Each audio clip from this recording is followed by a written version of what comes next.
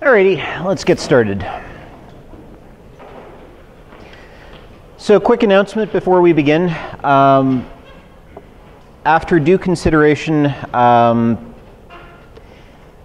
doing a full release of the Checkpoint 1 reference implementation basically turned into a bit of a logistical nightmare. It is not feasible. However, what I have released last night is an implementation of the reference implementation's query plan as well as the translation layer that converts SQL to that query plan. There is no evaluation code. However, there are a few utility classes that may be of use to people doing optimization as well.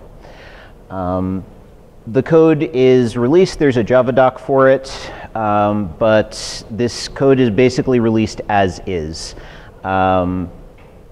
If you have any questions about it, I can't answer them. Okay.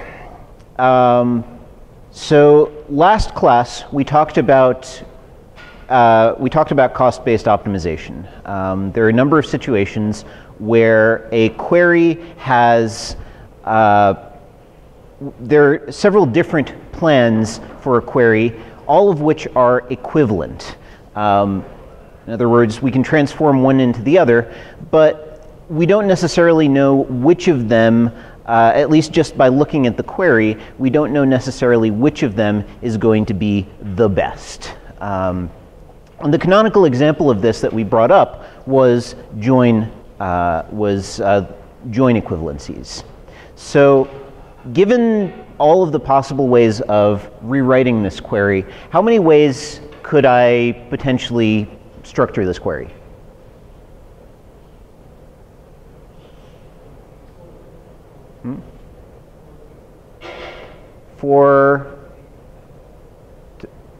Could you speak up? Sorry, I can't hear you.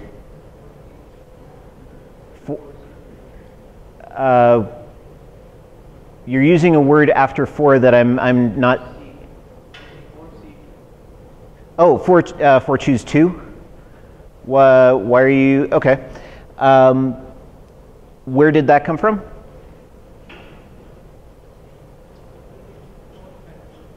For factorial. Okay, so for factorial. Where's that coming from? Okay, so there are 4 different tables, and I can order them in pretty much any order I want. The first table is I pick 1. The first table I have 4 choices for it. The second table I have second table I have 3 choices for, and so forth. Is that all that I have here?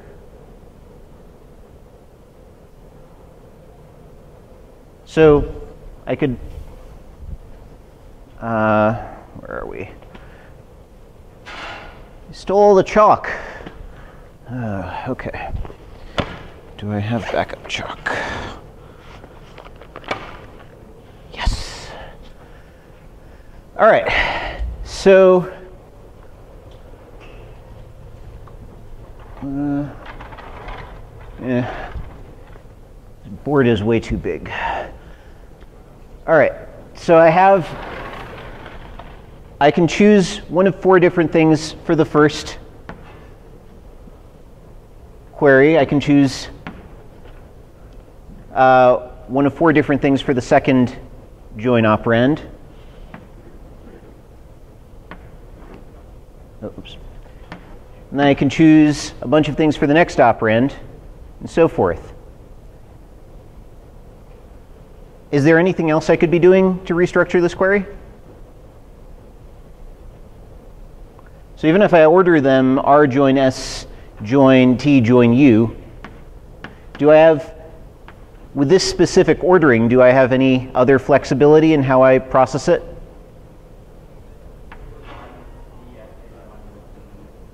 Okay, so I can change the parenthesization as well. I could do R join S.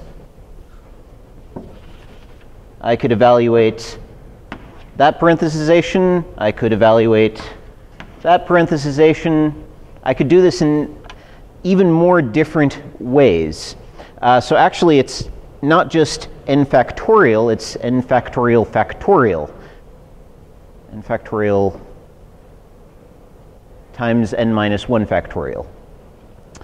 So there are a huge number of different ways that I could evaluate this plan. And ultimately, I don't want to have to go through every single one of them. So way, way back, probably before any of you were born,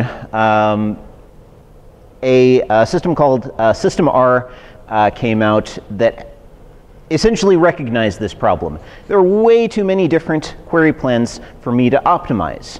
So instead, I'm going to restrict myself to a single plan structure. In other words, all of my plans are going to be what's called left deep. In other words, the right-hand relation is always going to be a relation. So I start with some table, let's say U, and then I kind of gradually apply each of the other tables on top of it. And this does a couple of things for us. First off, it reduces the amount of the search space of different plans. It essentially forces us to one specific parenthesization of the queries. So now the order in which I give the different relations fixes the structure of the query plan. So it reduces me from n factorial factorial to just n factorial. Second, it makes using index nested loop join a lot easier, because now every single one of these joins has at least one table, one input that's sitting on top of a table. So I could literally change any of these into an index nested loop join if I had an appropriate index. And finally, this also works nicely with hybrid hash join, because I can build I can build hash tables for, in this case, S, T, and U, and then just stream all the tuples of U up through these hash tables.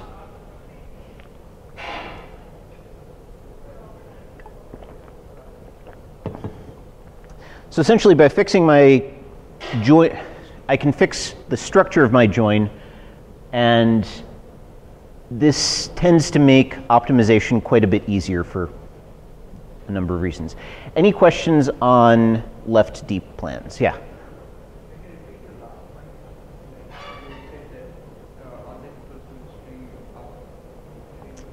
So the question is, can I repeat the last point with respect to streaming? So if I have a hash table built for S, T, and R, then each of the join operations, or the get next tuple for each of these join operations, ends up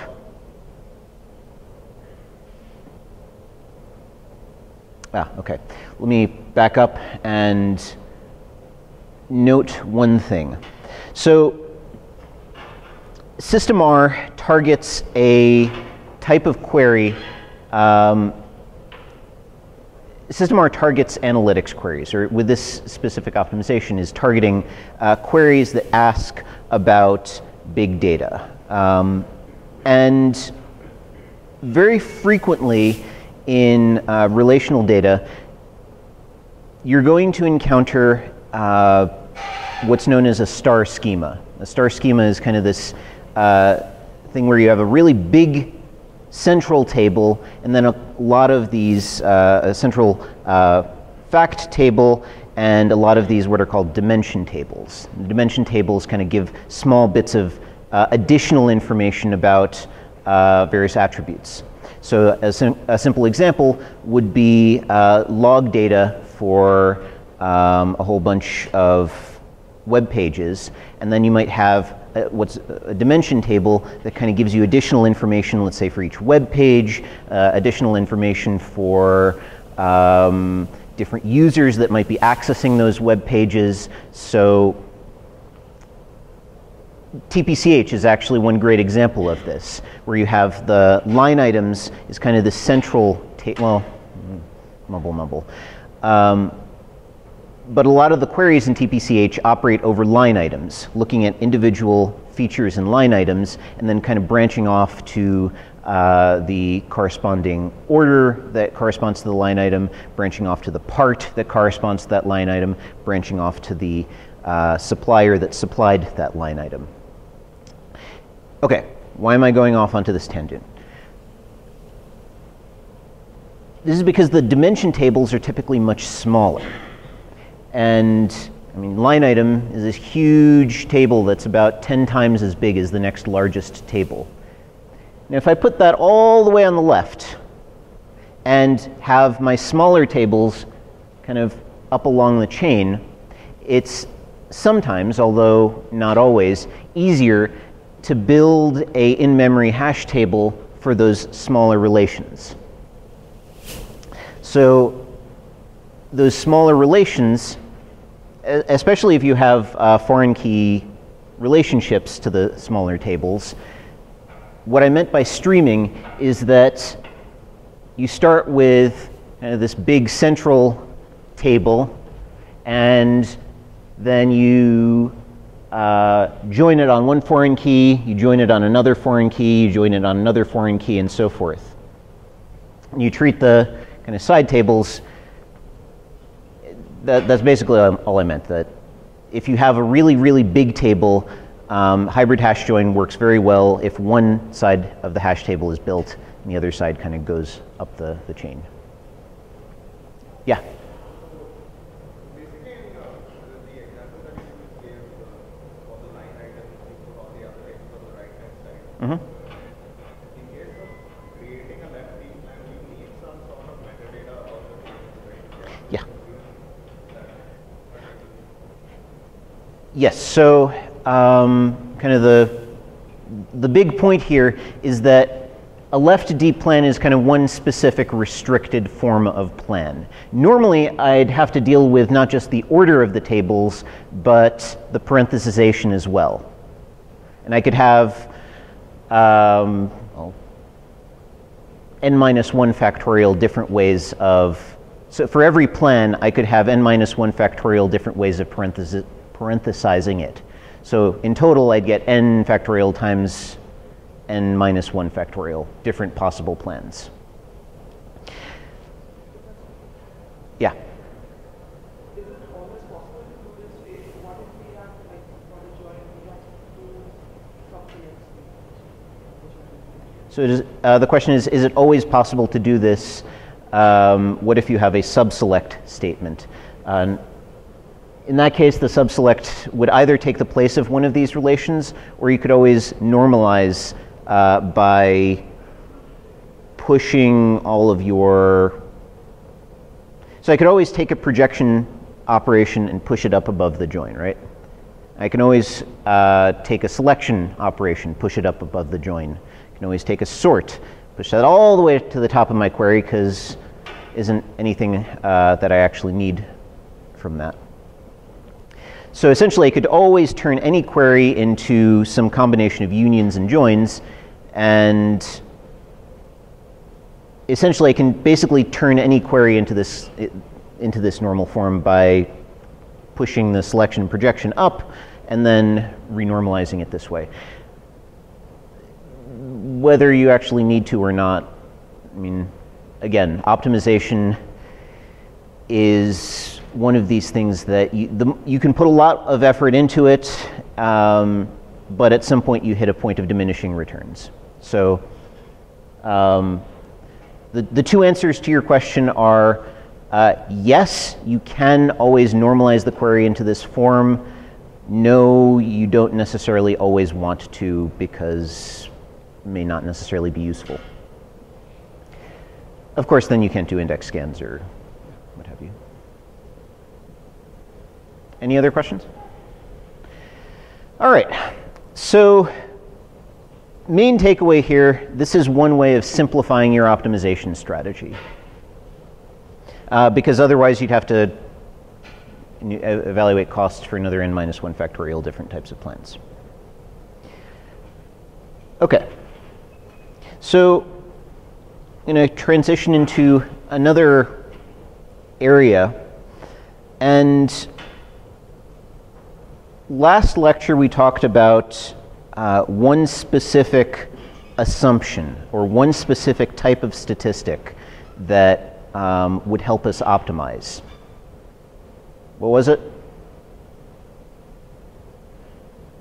What kind of information were we assuming that we had about each of our base data tables last time? Domain information, upper and lower bounds, or some sort of information about the extremes, or at least the number of possible values that my variables could take. And this allows us to make an assumption that the data is uniformly distributed, or this gives us enough information that we can build a uniform, that we can assume that the data is uniformly distributed, and using a uniform this assumption, we can make a couple of guesses about how much the plan is going to cost. But this is a really, really strong assumption, and often not super great. Data is often kind of skewed. So a uniform distribution can kind of sort of characterize the data that we're working with. It gives us a starting point to do estimation, but we can do more. And in order to do more, we need more detailed information about how the different data values are distributed. So let me give you an example. Here I have a bunch of data, and I have a bunch, and I have two different queries. So looking at the first of those queries, select name from people where rank is 3 and age is 20. What kind of options do I have for indexing that would help me with this query? Yeah. Okay, so we could build a hash index on what? Rank and age. Okay, so if we had a hash index on rank and a hash index on age, we could reduce the cost of this query. And the cost reduction, well, last time we talked about this, was in terms of a reduction factor. How much is the data going to be reduced? Now we have 4 different ages and 3 different, excuse me, 8 different, no, there is, excuse me. We have 4 different ages and 3 different ranks. Now, for this, so if we have a selection on rank and a selection on age, how would we guess what the reduction factor is for each of these?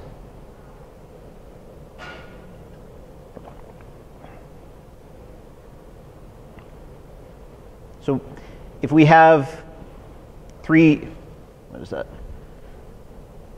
If we have 4 different ages, what's my reduction factor for selection on age? Okay, so if we make this uniform assumption, then we divide by 1 over 4. We're selecting one value out of 4 possible values. Uniform assumption, 1/4. So we would technically reduce the total, and I think there's a typo there. That should be 1/3. Yeah. So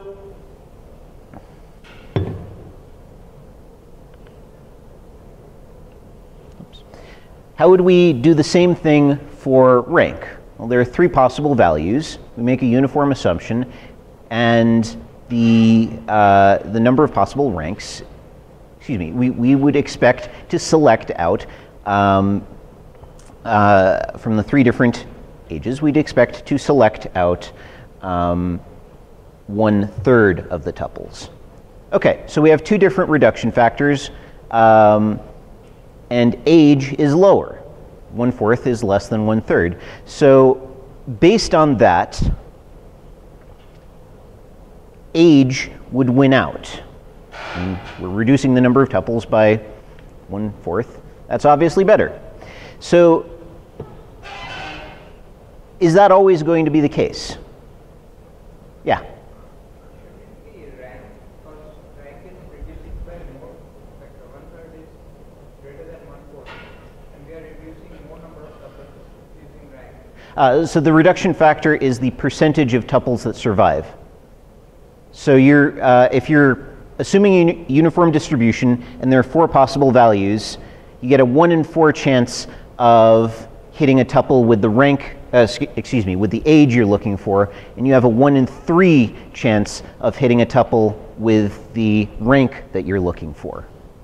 So you obviously don't want to hit tuples because you want to get rid of as many as possible.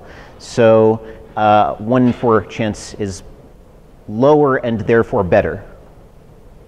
Does that address your question? Okay. So let's look at the actual data. Does that match up?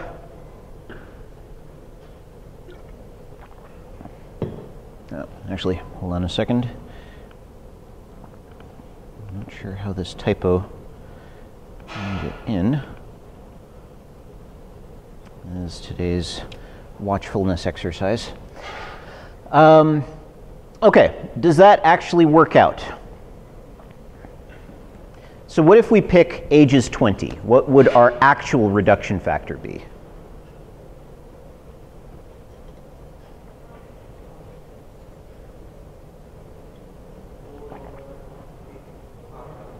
Half. So there are 4 tuples that have an age of 20. There are only 3 tuples that have a rank. Excuse me, that is where that came from. There are 3 tuples out of the 8 that have a rank of 3.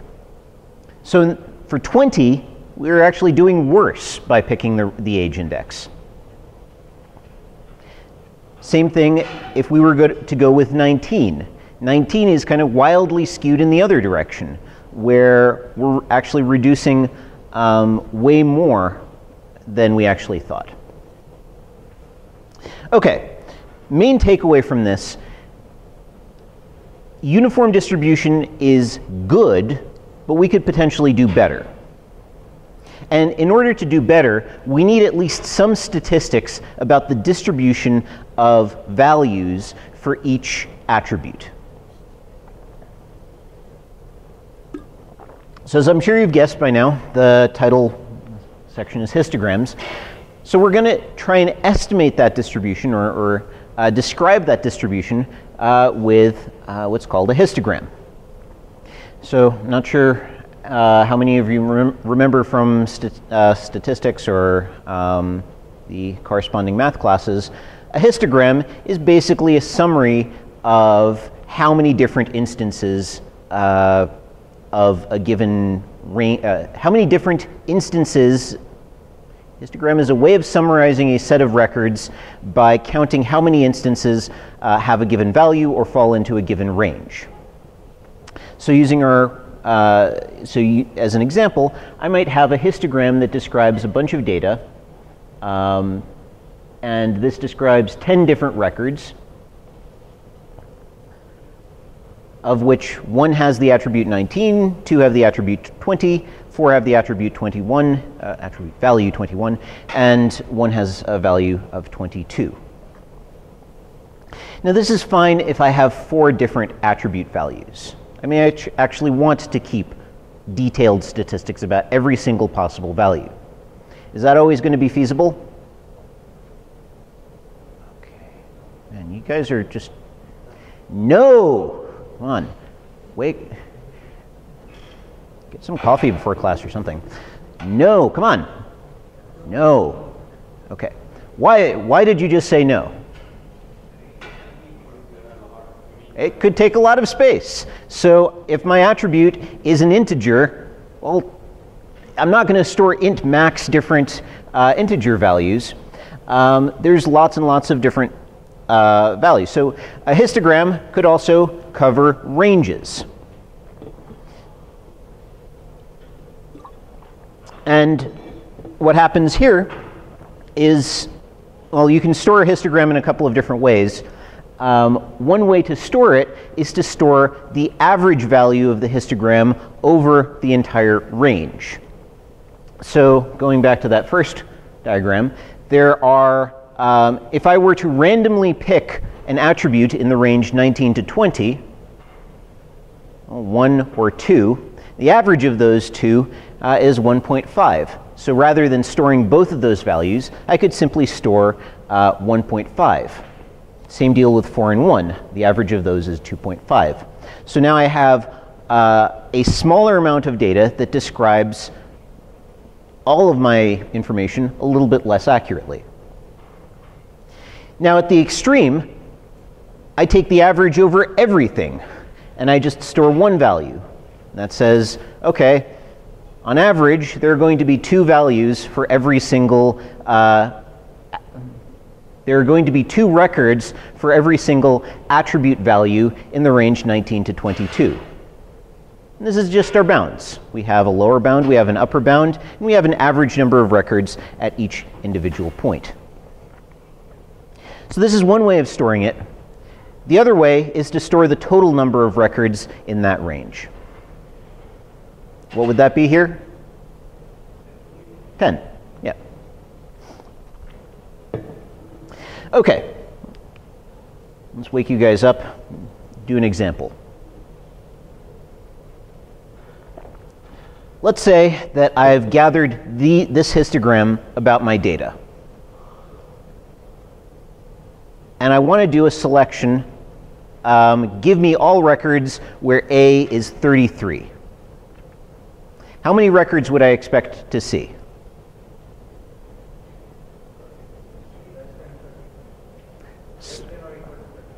Less than or equal to 30? What do you mean by less? Oh, what do you mean by less than or equal to? Or why less than or equal to? Yeah? Because the range between 30 and 40, total number of records between 30 and 40 are 30. Ah, okay. So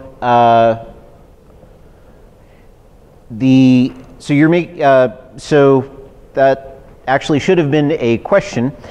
Which representation am I using here? Am I using the total number of records that fall into that range, or am I using the average number of records for every attribute? But let's say that I'm using the total number of records. So if the total number of records stored for the range 30 to 40 is 30, then I have an upper bound on the number of records. So there's at most 30. Can I do better? Can I come up with an expected number of records?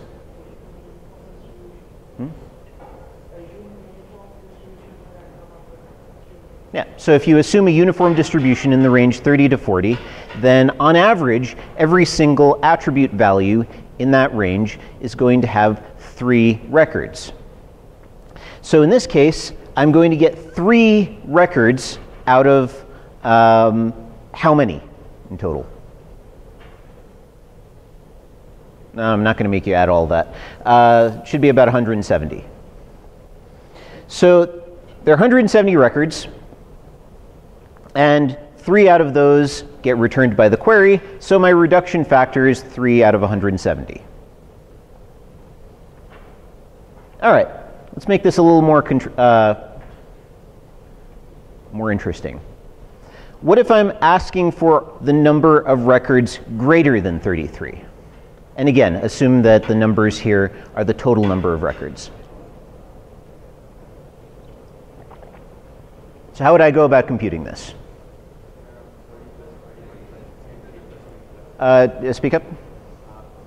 Upper bound is 30, 21, 63, 10, 10, all symmetric. Okay, so I could have at most 30 plus 21 plus 63 plus 10 plus 10, because the well, Well, records in the range 40 to 50 are guaranteed to be in my result. Same thing for 50 to...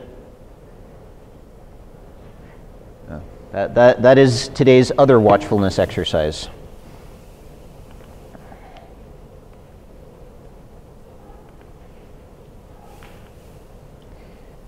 (50 to 60, 60 to 70, 70 to 80). So anything bigger than 50, or excuse me, bigger than 40 is guaranteed to be in my result. Could I come up with an expected number of tuples?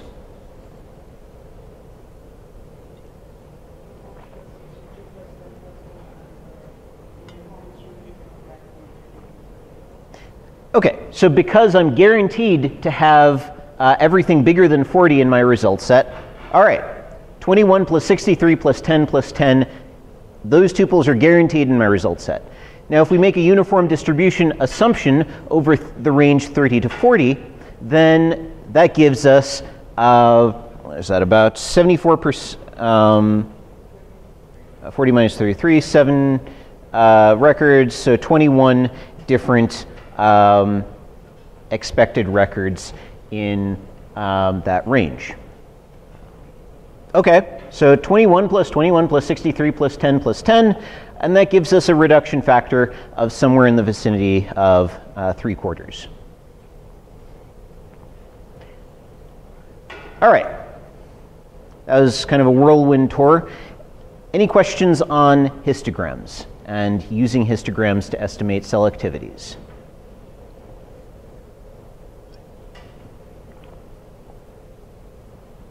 Yeah. For the lower bound, can I assume like there is like everything over there is between 31 and 32 in 30 to 40 range? For the lower bound, can you assume that everything is between 30 and 32? Yeah, that would.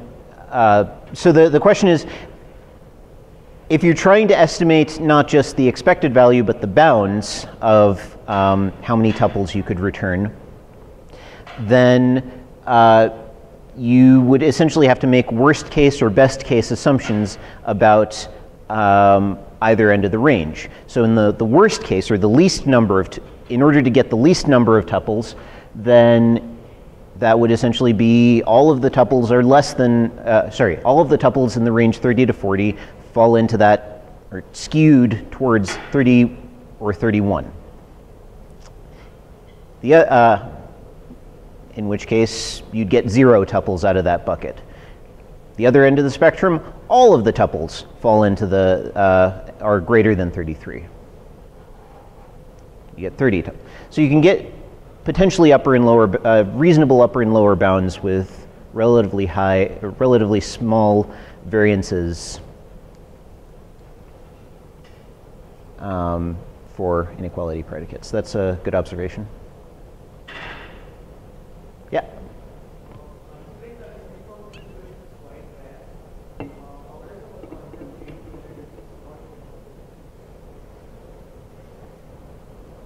Considering that the uniform distribution is rare, what do you mean by concept? How does the concept change?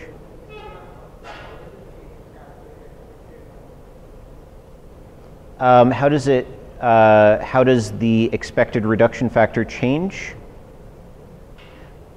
So essentially the difference here is that you have a more precise notion of the cell activity. If I were to take the total number of tuples in here, 170, and the total range, 0 to 80, that gives me a very coarse view of how many instances of each individual tuple there are.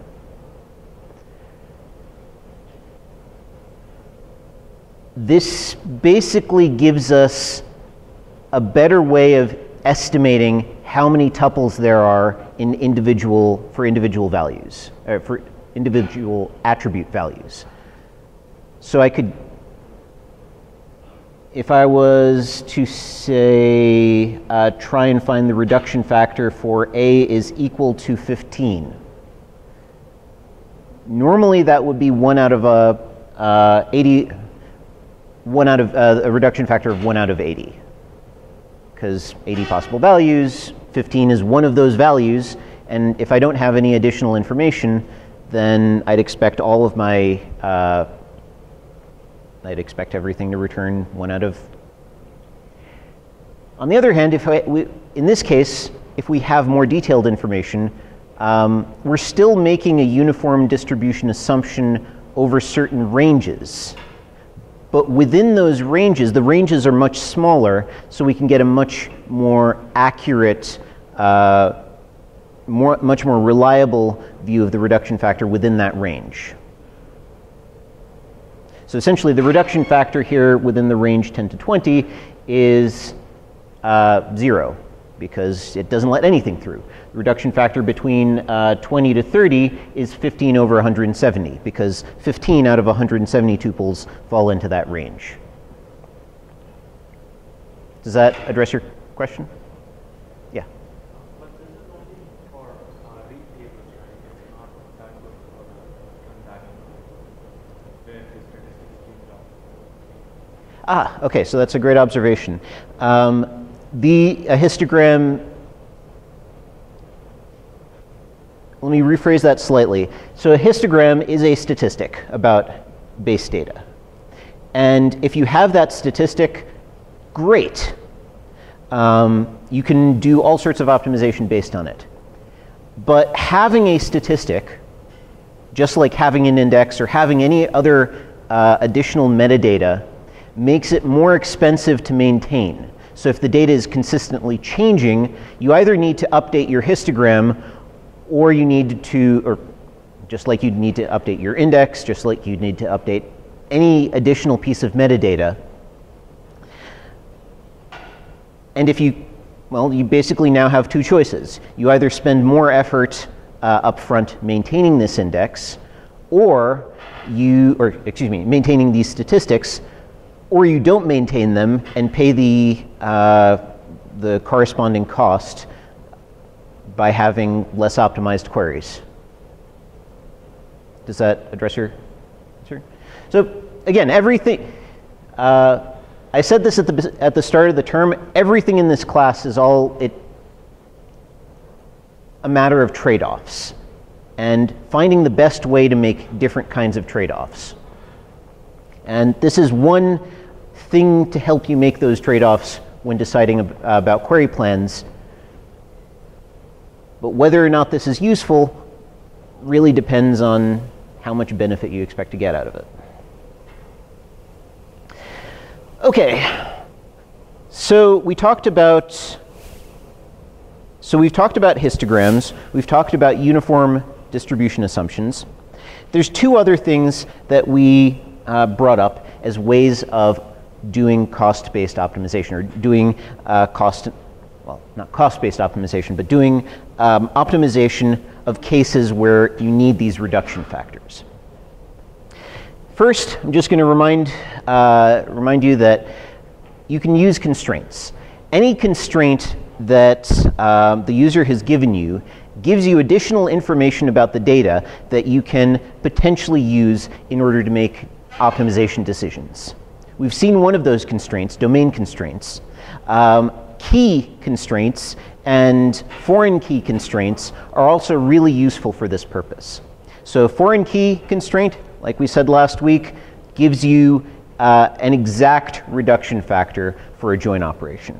A key attribute tells you that if you ask for one instance of that attribute, you're getting back exactly one tuple. Also, incredibly useful information. And if you have a cascading constraint relationship, then that means that these are being enforced, so you can get even more precise information about how many tuples you're going to get back from a join or a selection predicate. Well, a join in particular. All right. Quick pass, since we already kind of covered this. Any questions here? Yeah.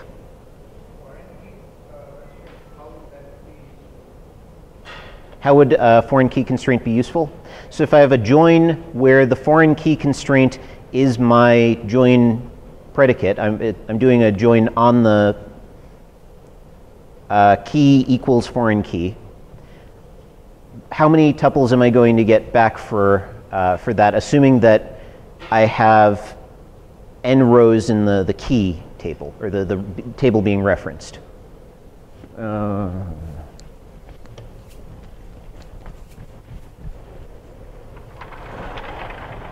So let's say I have R of A, where A is a key, and S of A, where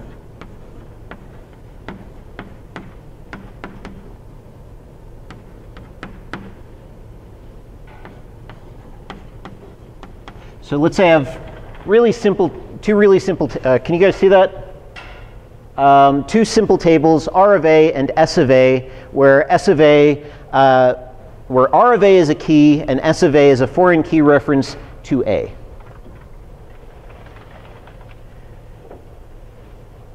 So if I have R join S on A, how many tuples am I getting back?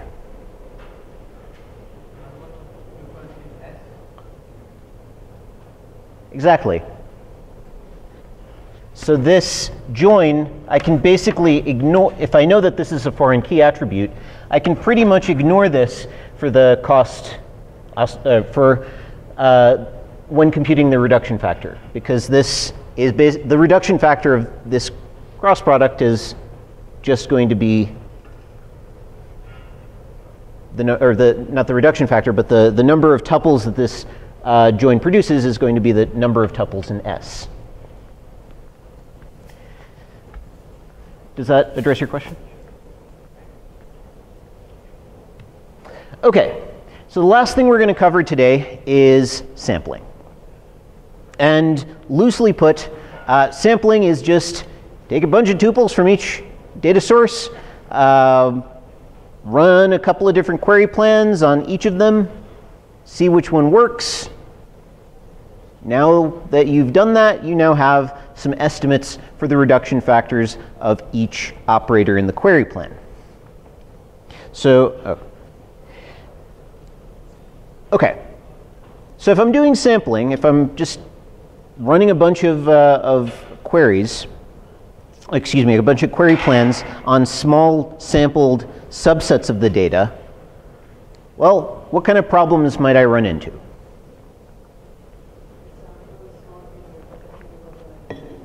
The sample is, okay, so the biggest problem that I have is picking a representative sample, picking a couple of samples, or picking a sample that accurately represents the data that I'm querying. Okay. That is actually a surprisingly difficult problem, especially since typically in order to get such a representative sample, you need to randomly access your data. Well, random access is horrible. But assuming that you do have that, generating a representative sample requires you also to know how big a representative sample. So if I say, you just pick a bunch of tuples from the table, well, if I pick one tuple from each table, that doesn't necessarily help me. If I pick basically if I pick too few tuples, then I don't get a reasonably representative sample. If I pick too many, then I'm spending way too much time running these query plans. So this is kind of the first problem. And, well, realistically, no one has come up with a good solution to this. I have a couple of pointers to reference material if you're interested in this. It's actually really, really challenging problem. But let's say, hypothetically, that you've done some heuristic testing, you've picked a couple of samples, what other problems might we run into? Yeah. Any error in the sampling would be magnified in the around. Okay, so any error that, what do you mean by any error that occurs during the sampling? Say you have a range between 30 to 40 and you assume that is like everything's less than this thing, less than 33, and then you run the query, you take the sample, where because that's deviating by a factor, and that factor will get magnified. Oh, I see. So let me make it clear. The problem, so the goal here is to not to compute the query result using samples. The goal here is to estimate the reduction factors in each operation. So you might use a histogram to get kind of a first pass approximation of the result. Excuse me, a first pass approximation of which queries are reasonable, but you wouldn't necessarily get any kind of error from that because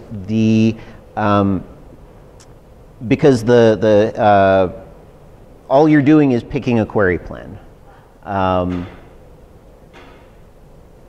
Once you pick it, then you actually run it and get some reasonable results. Oh, wow, we are running out of time. So, okay, they're basically, when you're using sampling to try and estimate reduction factors, really kind of the big problem, or all of the big problems that you run into essentially reduce to having insufficient data. Because every single, there's a whole bunch of operators that are essentially geared towards removing data. You want to do this. You want to get rid of as much data as possible. So picking, so especially in good plans, those are going to be the plans that get rid of the most data as early as possible. Simple example, if you have a really selective predicate, and this is a great thing normally, but if you have a really selective predicate, read 100 tuples, and that selective predicate just completely blasts away all of your sampled tuples. Now you have absolutely zero information about operators further up in the pipeline. And this kind of also comes up with respect to joins, because a join is going to result in a well, presumably a very selective predicate, but a predicate that you would frequently expect to see satisfied. And in an example like the one up on the board, R of A, S of A, there's only one match, but finding that one specific match for every tuple in S is something that you're not likely to see if you just have a completely random sample of tuples from A and a random sample of R, from R and a random sample of tuples from B. This is commonly known as the birthday problem or the birthday paradox in statistics. And essentially what it means is that you need the square root of R plus S tuples in order to reliably guess a reduction factor for that join. And that's square root is a pretty good way of reducing the number of tuples that you need to sample, but it's still freaking huge. And the last thing is in aggregation. Aggregation, estimating the number of output groups is really tricky. So how many groups are you going to get out of an aggregate? Well, that depends on how many groups there are in the data. So if there's a small number of groups in the data, well, then you see all of them at once. You get kind of these small numbers of very populated groups from your sample. With a large number of groups, you might only see a small fraction in a given sample. And this is tricky. One way to kind of address this is to figure out kind of a histogram for the fill of each group. If you see groups that are really full, well, that probably means that you have a small number of groups. On the other hand, you run into what's known as the long tail problem in statistics, where there's a very large number of really infrequent groups. So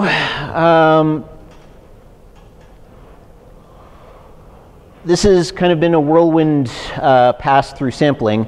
And kind of what I find really cool about sampling is that it's an area that really doesn't have good solutions to it. Picking an appropriate sample size, even the statisticians don't only use rule of thumb solutions for this.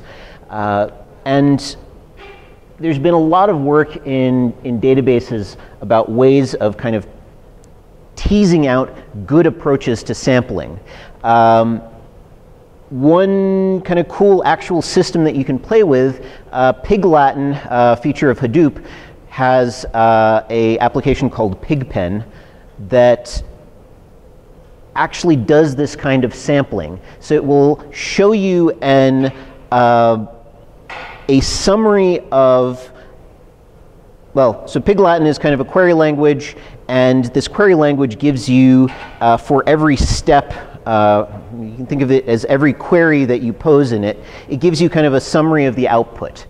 And the way it does that, in spite of the join, these birthday paradox issues, is to do this sampling in kind of an intelligent way. And if you're interested in that, I urge you to take a look at the paper Pig Latin, Not So Foreign Language for something, something, something. And there's a whole bunch of other really cool resources on ways of using sampling for aggregate estimation, ways of using sampling for kind of summarizing data, all over the place. And if you're interested in this, also swing by my office, have a chat. All right, thank you, and I'll see everyone on Friday.